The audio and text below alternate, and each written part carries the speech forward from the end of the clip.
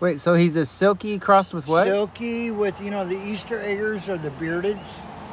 You see how his ears are covered and the feathers are coming out? Oh, yeah. That's the bearded or Easter egger. Okay, I see that. And if you could see his ear, which the feathers are covering, that's jungle fowl. And that's what gives him his colors and his feathers. Oh, so like a wild, the original, like the wild ones. From the original that they domesticated chickens was a silky, which was, I don't know how silky came about, and then the extra toe, because mainly chickens have 4.